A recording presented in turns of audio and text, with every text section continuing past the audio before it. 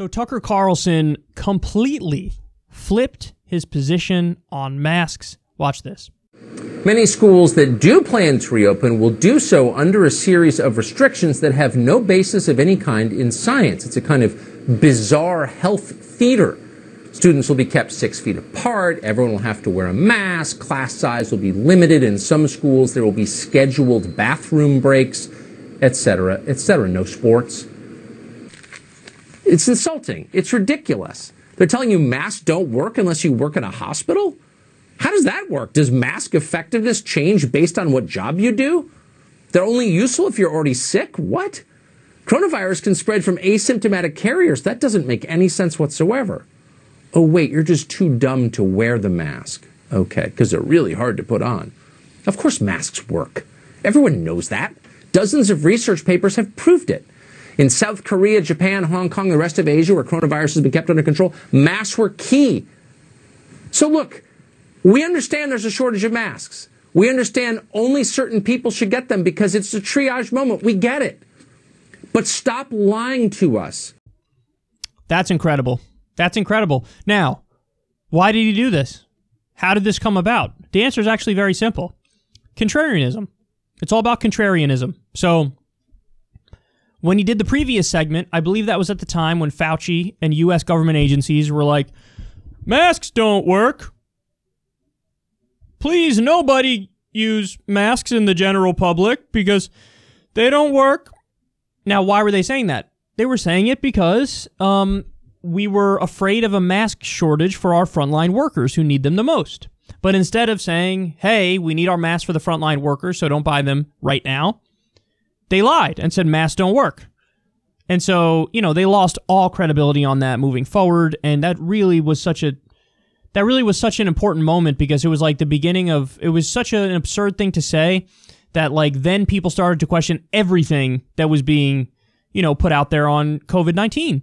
And yeah, the government has nobody to blame for themselves for that. Fauci has nobody to blame for himself but himself for that. The CDC, all of them who lied, World Health Organization, it was unacceptable. And they were lying, period. They were lying. It was disgusting. It was wrong. Now,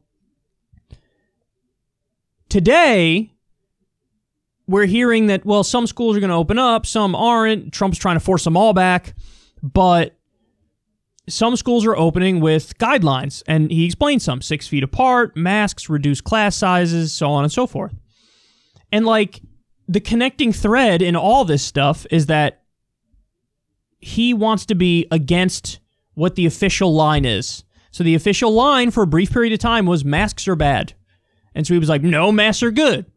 The official line now is, hey, if we open the schools up, we got to have reduced class sizes, 6 feet apart, and masks. And so he's like, no, that's crazy, bro. So it's always like, whatever the official line is, I'm just going to say the opposite. So ultimately, like I said, it's mindless contrarianism. Because he contradicted himself there and he didn't even realize it. On the one hand, he was saying masks are obviously good months ago, and then now he's like, masks and 6 feet apart and reduced class sizes, absurd, anti-science. It's pathetic. It's pathetic. And honestly, this is a trend I've seen a lot more of recently.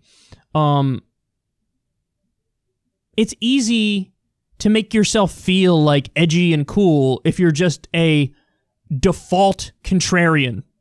Like, whatever I feel the main sentiment is that most people agree with, I'm just going to default to the opposite position.